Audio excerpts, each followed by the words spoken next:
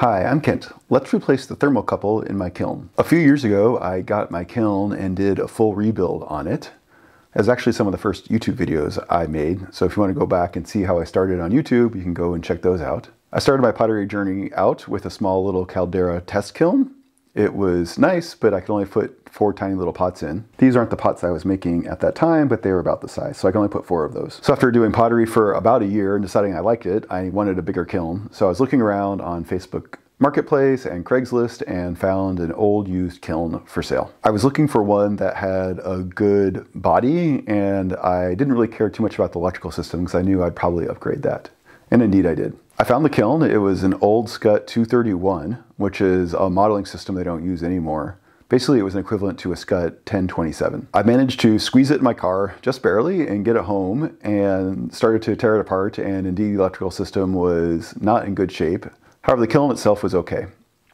All the bricks were pretty good and the hinge was there, the lid was good. I went ahead and tore out both the electronics and the high voltage electrical system. The electronics now is run by a Raspberry Pi, and I can connect to my kiln over Wi-Fi.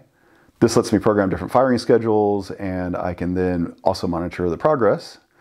And I went ahead and replaced the high voltage system as well, so I put in new elements and have the relays that turn it on and off, which are controlled by the Raspberry Pi. And along with that, I got rid of the kiln sitter and put in a thermocouple to be able to drive the programs. That was a couple years ago, and I think it's time to replace my thermocouple. Recently with my firing, I was getting something a little bit weird.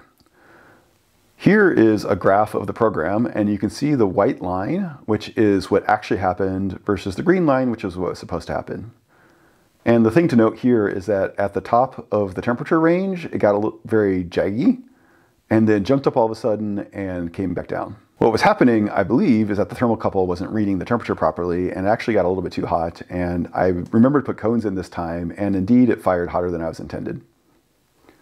I meant to try and hit cone 6, and it probably hit cone 6.5 or maybe 6 3/4, just shy of cone 7. Luckily that wasn't a problem for the pots, they did okay, but I do want to go ahead and fix the thermocouple. And while we're at it, we'll go ahead and open everything up and take a quick look around and see if there are any other maintenance issues that we need to deal with. Before I get into this, I should say that this is a what I did, not how you should do it. Hopefully this is informative, just so you know how your kiln works. Obviously, there are significant dangers by playing around with high voltage, and even if you understand those, you could also go ahead and fry your kiln controller. The original thermocouple I got was actually a Scott thermocouple. I wanted to go ahead and use as many name brand parts as I could for the rebuild. Basically, my goal was to go ahead and turn this old kiln into a Scott 1018. So I took out one of the rings and then replaced the elements with the equivalent elements of a 1018 and a Scott thermocouple. The thing that's majorly different is the control system. I didn't buy a Scott control system, I built my own. This time around I bought this off of Amazon. So this is a generic thermocouple. I will put a link in the description to the one I got. At this point I have no idea if it's good or not, but hopefully it'll work okay. It's a little bit longer than I need, but I think I can go ahead and make it work. So what we're gonna do in this video is go ahead and pull the old one out and put this one in. So let me move you around and I can show you what we're up to. Welcome to the inside of my kiln. So you guys are sitting down in the kiln itself. And this here is the thermocouple that we're going to be replacing. If you look, it's a little bit corroded, and there's a crack here on the ceramic piece. Everything else in the kiln's looking pretty good. There are some cracks, and there's a few pieces of chip out, but those aren't really significantly worse than when I started. One thing you'll note down here is that some of my elements have come loose. I noticed that recently, and what I did is I took some of the wire used to pin these in and basically just put under there to support them. You want to be very careful. Once the elements fire once, they become extremely brittle. I've seen some people, when they go and replace the elements, basically go and grab them and the elements crumble and they say, oh look, my elements have gone bad. Actually, that'll happen with basically new elements as well. So you can actually go and move these and put them back in, but you need to get them glowing red hot, and then they can deform and you can push them back in. Or, as I did, I just went ahead and supported them. Hopefully they won't move too much. If I notice they're moving too much, then I might reevaluate this. This isn't really a problem. You probably want to be careful that they don't short out. And the temperature on this particular part is probably not quite even. There's a little bit of a dead zone here. But in terms of the overall kiln performance, it should have a relatively minor impact. If all of your elements wind up sagging, then one, you probably didn't put them in right, or whoever installed them didn't put them in right, and you might want to think about replacing them. But so far, these elements, as I said, I got them a couple years ago when I rebuilt the kiln, and they've been going well. So the thermocouple, it will corrode because of basically the gases giving off during the firing process. And those will come from your clay body and the glazes that you do. and can create some caustic elements that will eat away at the thermocouple. Potentially it would eat away at the elements and the bricks as well, but I think the thermocouple is the thing that is relatively sensitive to this degradation. But taking a look around, everything else is in good shape. So now let's jump out of the kiln and we can show the other side of this. All right, here is the outside of my kiln. I apologize about the lighting, had to open the garage door, and you can see my shadow. So there's basically two pieces here. This here is where the kiln sitter was. I have basically taken all the pieces out of it, and it's where the thermocouple connects. This here is an electrical box where the relays and the Raspberry Pi sit. Behind that's actually the original boxes. I wanted to basically extend this away so that it got as not hot as possible. So what we're going to do is basically open this up so we can take out the thermocouple. I think while we're at it, we'll go ahead and open the control box and make sure there's nothing weird going on in there. So this here is the high voltage line coming in. This here is a USB cable that's connected to a Wi-Fi dongle, so I can connect to my kiln controller over Wi-Fi. And then this one here is just a regular 120 US plug-in that powers the Raspberry Pi. All right, so we need to take the front plate off, so it just has a couple of screws here. And while there's a knob and stuff, that's not functional. That's just keeping things closed in.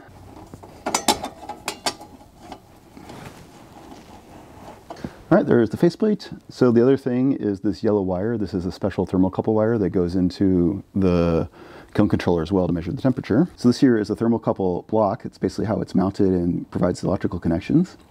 So to pull the thermocouple out, I need to go ahead and undo that. And hopefully you can see that since the lighting isn't very good. I got the screws out, so we should just be able to pull this out.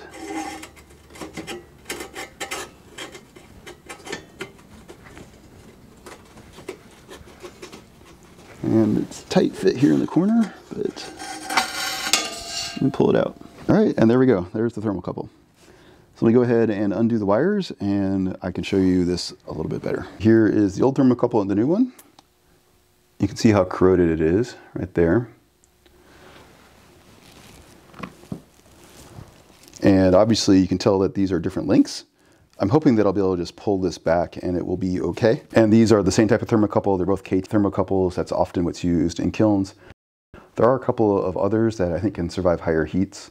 There's actually two different metals here that come together, and as they heat up, magic things happen. I think there may be semiconductors. Someone can correct me in the comments if I'm wrong. But that's actually what creates the signal that then gets measured and turned into a temperature. So what I want to do is basically move this down a little bit. And I think I want to go ahead and reuse this block since I know that the screws I have line up properly there. So we can go ahead and disconnect this. And while I'm doing this, the other thing to note is the polarity matters. If you put it in backwards, you'll wind up getting more negative as the temperature increases as opposed to more positive. So there's that one. Let me go ahead and undo this one as well.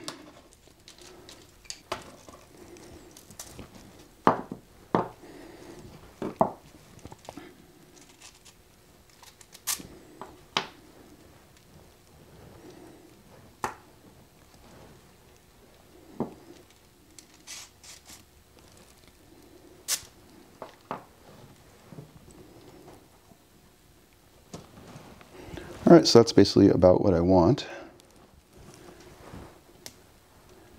These are color-coded and these are not, so I'm not too sure which one's which. I guess we'll have to try it out. I think I'm going to steal these little ceramic pieces here.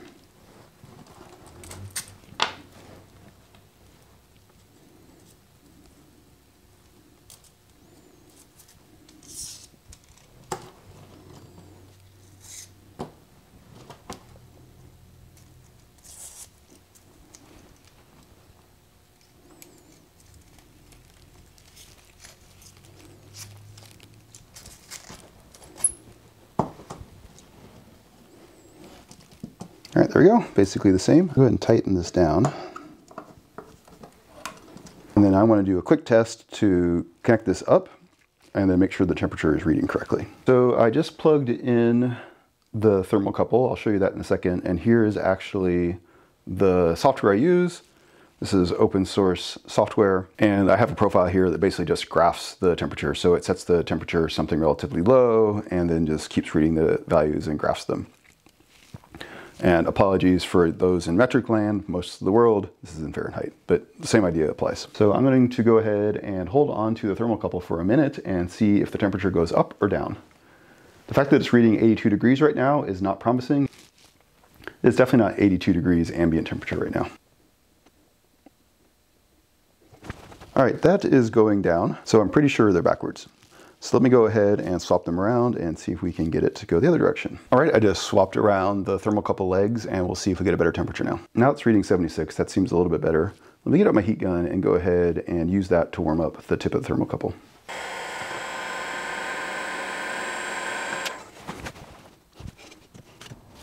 All right, that's looking good. Temperature just jumped right up. And now if I let it run for a second, it should slowly decay back down. All right, and with the heat removed, you can see the temperature is dropping. So we have the polarity correct now. And these temperatures make sense. So the next thing I'll do is go ahead and trim the legs off so that it will fit in the box. All right, I forgot to push the record button, but I was able to cut it off. That was not easy. This wire is definitely very heavy gauge. I recommend buying the right length wire if at all possible. However, with some persistence, I was able to go ahead and cut it off. So now I'm gonna go ahead and connect this back up and verify that it's still working, and then we'll go ahead and reinstall it. All right, got it connected back.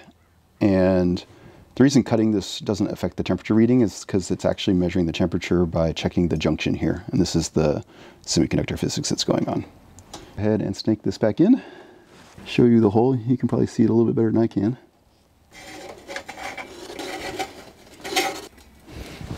And see if we can find the screw holes. There you go, screwed back in. And there we are back on the inside. It's sticking through. Looks like about the same amount. All right, let me put the cover back on this one here, and as promised, we'll go and check out the control box. All right, I got that back together, and so let's go ahead and open this up, and then we can just check it out. All right, and there's the inside. So up here are the two relays. Over here is the high voltage. This here is a power supply, and down here is the Raspberry Pi. And these wires here, the white ones, are the leads from the elements to the relays. You can see back in there the yellow wire coming in. I see some dust, but I don't see any other problems, which is great.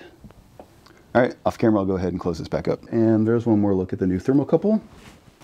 And in comparison, the original. So hopefully this one will serve me well. All right, while I was getting that together, the temperature has dropped back down. You can see that the white line jumped up and then has decayed back. All right, I'm gonna go ahead and hold on to this.